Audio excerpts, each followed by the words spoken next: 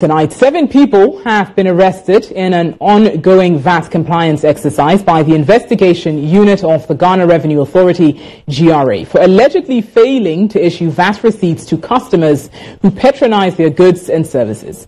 The accused persons include 4 Lebanese business owners and 3 Ghanaian business managers operating at the North Industrial Area and North Kaneshi in Accra. GH1 News' Abdul Hanan Adam has more. The 7 business operators, MS Taka Overseas Limited, Sika Krobia, Best 5 Company Limited, and City Appliances, dealers in the wholesale of beverages, rice and home appliances, were picked up by the VAT Investigation Task Force of the Ghana Revenue Authority for non-issuance of VAT receipts to customers who purchase their products.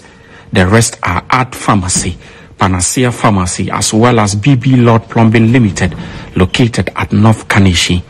The exercise was, however, not without apprehension from the accused business operators who were unwilling to cooperate with the authorities. No, but there's too many. How can I move? My brother, you can move. Don't worry. Exactly. That's not right. Now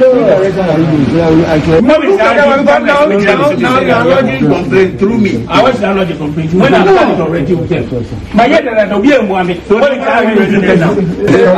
I'm not saying did I hide or did I say that this file should not touch? I'm still telling you what you want is there. It's okay. So Joseph Annan is a coordinator for the exercise. Some of them will claim they don't know.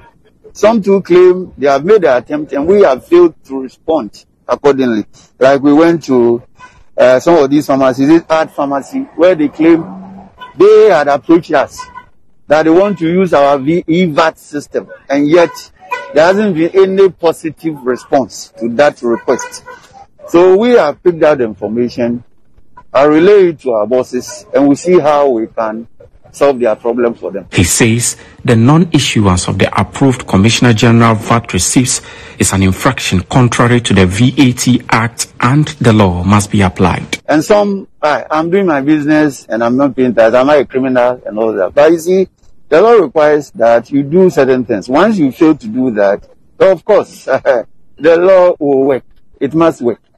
So this is not we going after them. At times, it's not very pleasant to do some of these things, but that is what the law requires, and that is what we have been paid for. Meanwhile, over 90 business operators have been arrested and are to be prosecuted for non-issuance and selective issuance of VAT invoices for goods sold to customers. The nationwide VAT invigilation exercise is to ensure tax compliance and retrieve taxes due the state. For GH1 News, Abdul Hanan Adam, North Kaneshi, Accra.